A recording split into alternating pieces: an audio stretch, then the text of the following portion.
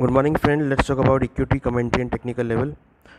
Last week we have noticed that equity market corrected from higher levels. However, we also observe that equity market recovered from the support zone. For today, we are expecting a positive trend may be seen in Nifty and Bank Nifty, as we have noticed that equity market not sustain on lower levels and recover from the lower levels on last trading day. For today, Nifty support at 16,800, resistance 17,200. Bank Nifty support at 35,650, resistance 36,510.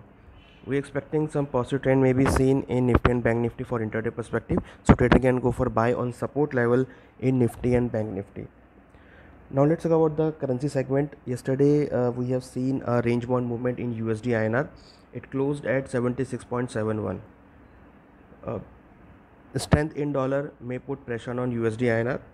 So we are expecting a bounce back in USDINR towards 77.10. So for today, it has a strong support at 76.50, resistance 76.90. So we are recommending buy in USDINR towards 77.10. We hope that you will be benefited from this commentary. Thank you.